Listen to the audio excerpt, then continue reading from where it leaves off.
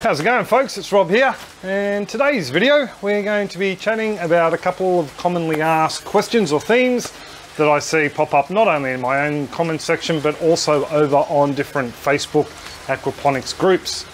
Now the first one is something I don't know where it started, but I do remember seeing it when I first started getting into aquaponics, and that is you can grow all the food you need in your system to give to your fish who are feeding at the moment, and that will provide them all the nutrients they need to grow. So while you can grow duckweed and azolla in your aquaponic system to feed to the fish, there's a little bit of an issue with the nutrients, overall nutrient level in the system.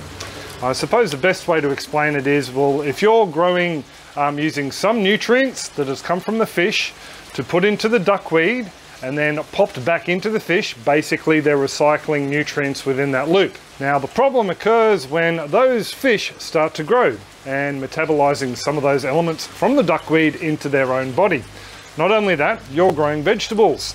You harvest a veggie, you then eat the veggie, those nutrients are not in the system anymore.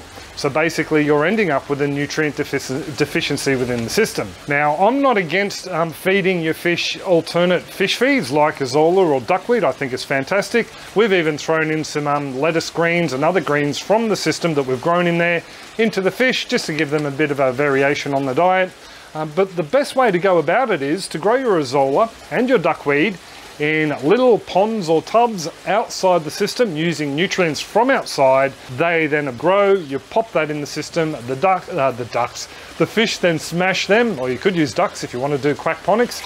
The fish then smash through that, assimilate the nutrients, excrete the waste, and then it goes on to the plant. So that is a completely viable way to do it. When I set up our duckweed and azolla tubs, what I used was water from the aquaponic system because I knew it would be nutrient rich, and then basically a little bit of compost every now and then just to sit in the bottom, and that provided enough elements to be dissolved in the water for the plants to take up. That's one method you could use. Other things you could do is actually grow a specific garden, maybe, if you're interested in getting some more external nutrients in. Things like purslane, very high in omega-3. We've even grown it for ourselves to eat.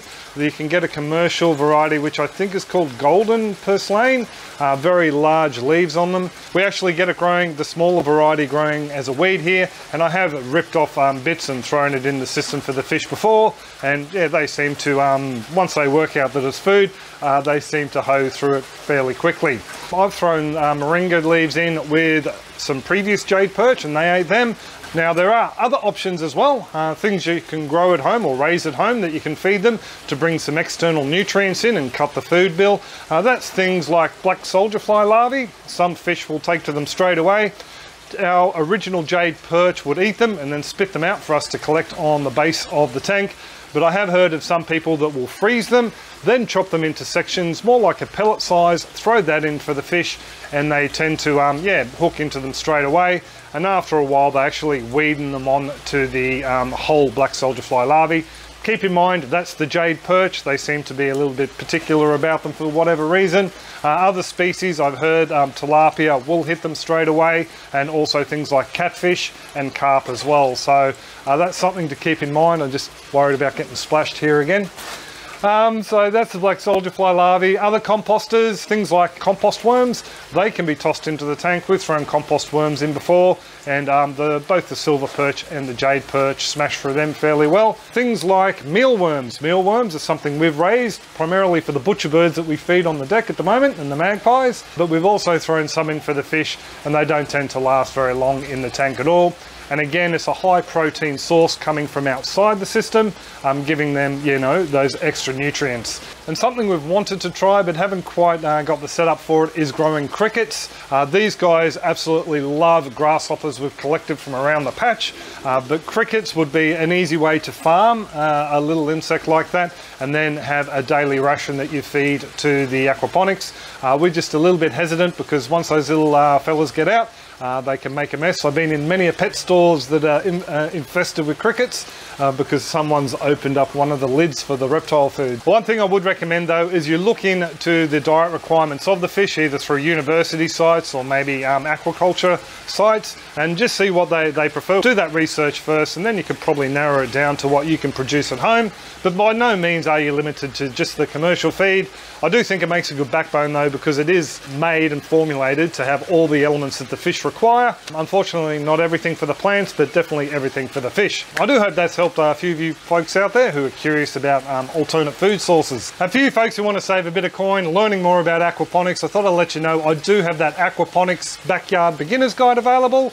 It's $9.95 US, and it's an online guide. It's extremely interactive. All you have to do is press a button, speak into the microphone of your phone, and it will give you a list of results that you can then delve in deeper, learning about different topics, about, you know, what is aquaponics, some of the basic bits and pieces you need to know to run a system, like cycling it, how to make different components, how to build the chop and flip system. All that information is in there. So I will pop a link down in the description, and also one up here, so you can go over to our website and learn more about it, so you can see if that's the sort of thing that you're interested in. And just a heads up, it is in a number of languages. It's in Spanish, Portuguese, Hindi, and also Chinese as well. Yeah, check it out, and thank you very much to everyone who has bought it. I really am loving the reviews and getting to help you folks out when you jump on over to the guide and ask me questions. So the next thing I wanted to talk about is basically, is aquaponics right for you? If you're not into it yet and you're thinking about having a crack, well, I think it's an absolute awesome way to grow not only fish for the table and be a little bit more self-sufficient and self-reliant, and also, you know, the side dish of veggies that comes from the filters doesn't go down too bad either. It does take a little bit of time to run, you know, just like the normal veggie patch or hydroponic system, and it does involve a fair amount of money in infrastructure to get you going. Even if you manage to buy recycled IBCs and drums like we use here, it can be rather expensive. Just to give you an idea, we'll just move the camera around a bit. That tank there, if I was to buy that brand new, I think it was around about $800 or $900 Australian at the time. I was lucky and picked it up secondhand, and it cost me a fraction of that. And thank you very much, Paul. I know I got a great deal. Now, I just wanted to touch briefly on the time thing again before we get into a bit of a breakdown, back of the envelope costing I've done for a basic system. Time-wise, it really takes no longer, once it's set up and running, to tend every week than a normal veggie patch. We don't have to worry about weeding, we don't have to worry about going out and watering every day. All I pretty much will do here is empty this filter into a mineralization tank, feed the fish. I come down here a couple of times a day. If I was working away from home, it'd probably take me not even 5 minutes a day to toss some feed in, pick the veg, look for any pest damage or anything like that. That's pretty much all it. Pretty much all the same as a normal soil patch, except I don't have to worry about watering it all through the hot summer days we have here. On the weekend, I'd probably spend, I don't know, about 30, maybe 40 minutes looking at the fish as they're eating, cleaning out the filters and whatnot, as I mentioned, and just going around the system and having a little bit more of a thorough go through the plants. Pretty much all the same as nearly everyone I know, myself included, when we have a soil garden that we grow our own food from. So time-wise, not much more demanding. Energy-wise, can be more demanding. Obviously, we have pumps running all the time. There's ways to offset that. We have a back-to-grid system on the house. People keep telling me to set up this as a solar. We've partially already is with the solar panels on the roof. You can run them completely off-grid solar or wind turbine if you're in a windy enough area, but that does ramp up the cost yet again with batteries and inverters and that sort of thing, depending on what pumps you're using and how you've set the system up. So that power plus the initial setup can be rather expensive, but there's another way to look at it. I know people who've been growing in this method in the same system for over 5 years, some of them are closer to 10 years, and all they basically need to do is buy new seeds, new fingerlings every season, because ours don't grow or will reproduce well in the systems, and also the commercial feed, and they're pretty much all laughing. So no different to anyone else who's buying in horse manure at $4 or $5 a bag, or buying commercial compost to put in their gardens, or off-the-shelf fertilizers in suburbia like ourselves. So it really isn't expensive in that respect, especially considering you're getting a fish that you've grown yourself on the barbecue and then on the table. Yes, expensive to begin with, but the benefits do pay off over the years. Unfortunately, I have had a few people say, oh, but I've been told it's really cheap to set one of these systems up.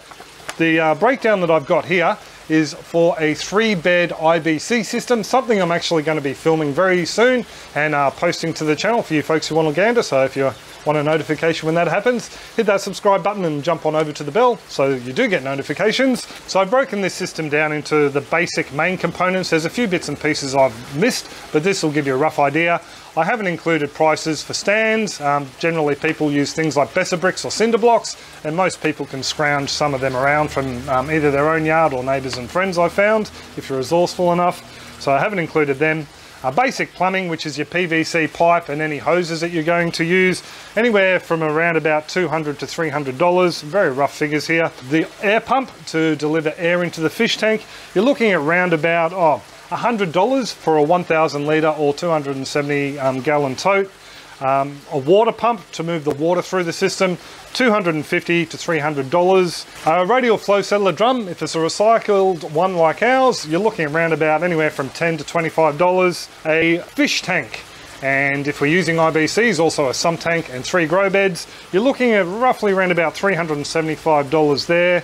Now the next bit is where it can get expensive or it can be really cheap. Clay. If you were to use clay like we did, I've actually knocked the clay price down a little bit. So for a 3-bed IBC system, you're looking at around about $630 worth of clay. Now I'm really lucky. I got a lot of secondhand clay and also bought when they were around about $25 a bag bulk. But I have seen clay at the moment anywhere up to $48 a bag. So that's pretty much all the most expensive part of the whole system. Now you can make it rather cheaper if you decide to opt for a different rock source. The cheapest one I could find is blue metal, which is a road base or sometimes sold as a decorative rock. It's made from basalt here in southeast Queensland, and I can get a cubic metre, which is enough to do the 3 beds, for $100.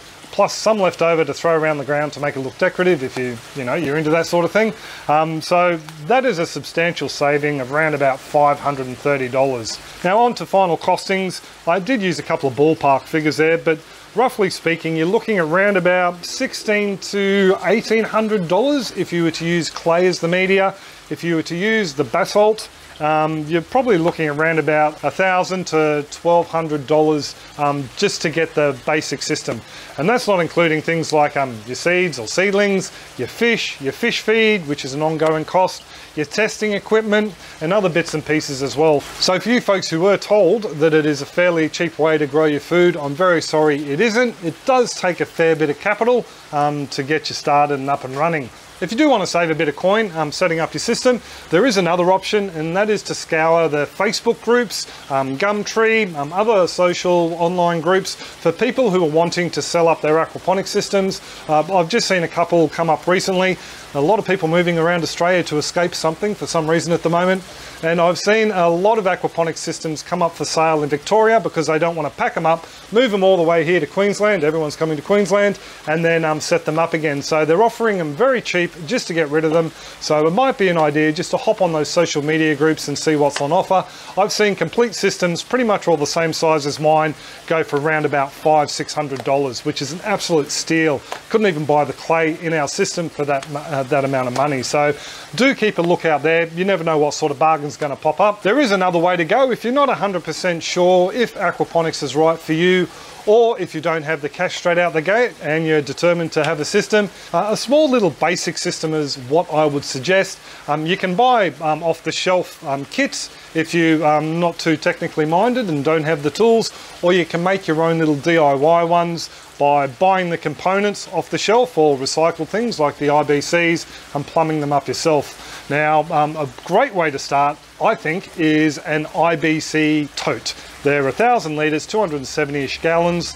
I've got a video on it, I'll pop it up there, but the basics is you chop the top off it, you flip it over, you use the base as a fish tank, you pump the water up into the grow bed and you grow your food up there. And in a little system like that, you could easily grow 10 to 12 fish that you want to grow out to 500 grams or about a pound with the amount of biofiltration that's in the grow bed itself. I'd also suggest that you look into things like a little canister filter or a little compact filter just to run on the side, just so the grow beds don't get too mucky with fish waste. If you're only going to grow one crop of fish a year though, and you're prepared to clean out the bed after you've harvested them, yeah, no filter is required, but that's a whole different video yet again. And if you do go the IBC route, it's something that you can add other components on, other IBCs or a traditional fish tank like I've got here, and other pre-formed grow beds if you can pick them up cheaply enough. And you can use that original fish tank as a sump tank, the grow bed on top is another grow bed, and then you just plug the other components in.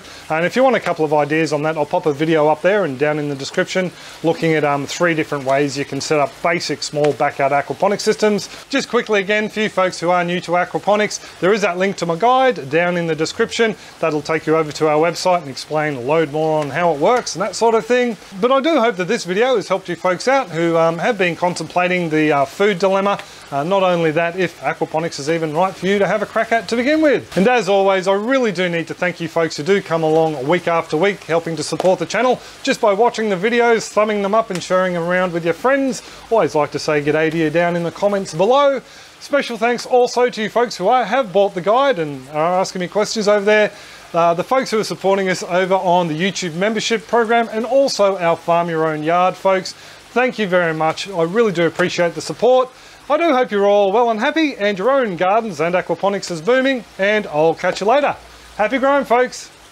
A radial flow settler drum if it's a recyclable